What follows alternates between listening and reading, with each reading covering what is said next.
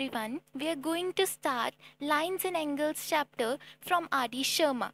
Yes, we are going to start from exercise 8.1 and first question, which says that write the complement of each of the following angles. So yes, first part 20 degree. But first we need to know what are actually complementary angles. So two angles whose sum is 90 degree are called complementary angles. So we need to find the complement of 20 degree so that this sum is 90 degree. So we can suppose that the angle is x. So let angle be x. So x plus 20 degree will be equal to 90 degree, right? So x will be equal to 70 degree. There's another method which is very simple. You can just minus 20 from 90, which will also give 70 degree. So second part 35 degree. Same, let the angle be x and x plus 35 will be equal to 90, right?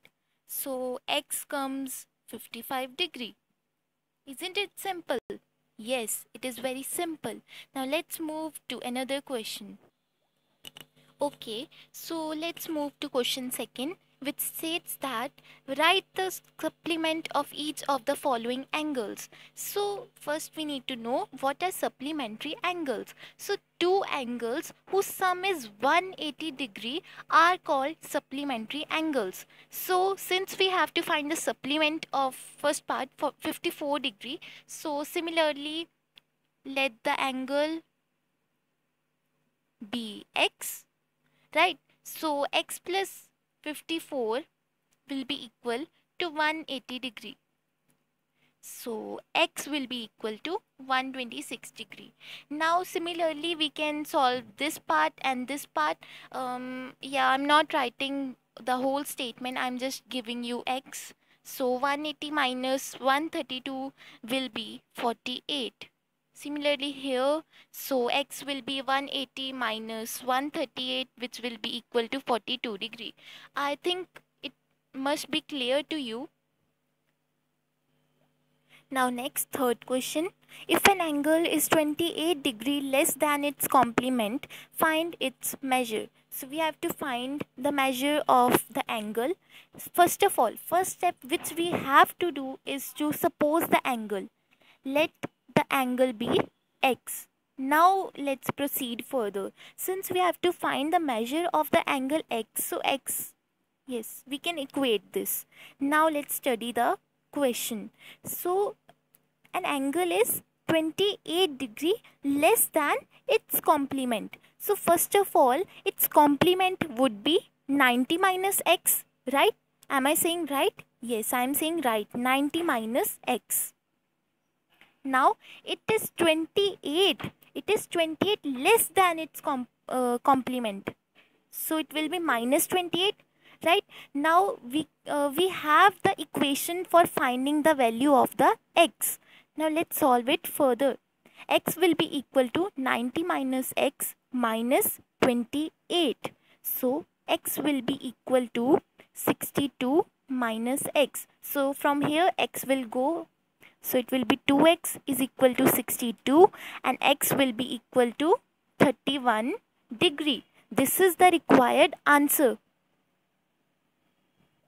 Similarly, let's solve question number 4. It says that if an angle is 30 degree more than 1/2 of its complement, find the measure of the angle. So we know first step is to suppose the angle. So let the angle be x.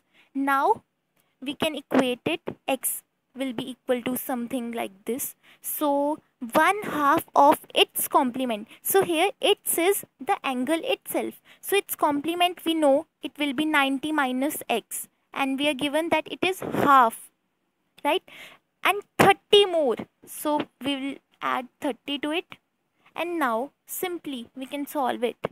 So I am solving like this. 40 minus x by 2 plus 30. So from here it will be 3x by 2 is equal to 75. Now from here x will be equal to 50 degree. This is the required answer for our question number 4. Now let's move to question 5, which says that two supplementary angles are in the ratio 4:5. So we have to find the angles. So first of all, let the angles be 4x and 5x. We know that supplementary angles have sum 180 degree. Similarly, 4x plus 5x will also have the sum 180 degree. So it will be 9x is equal to 180 degree, x will be equal to 20 degree. Now this is the value of x, but we have to find the values of 4x and 5x. So 4x will be 4 into x, which is 20, so it will be 80 degree, and 5x, so 5 into x, which is 20 again, so it is 100. So the required supplementary angles are 80 and 100.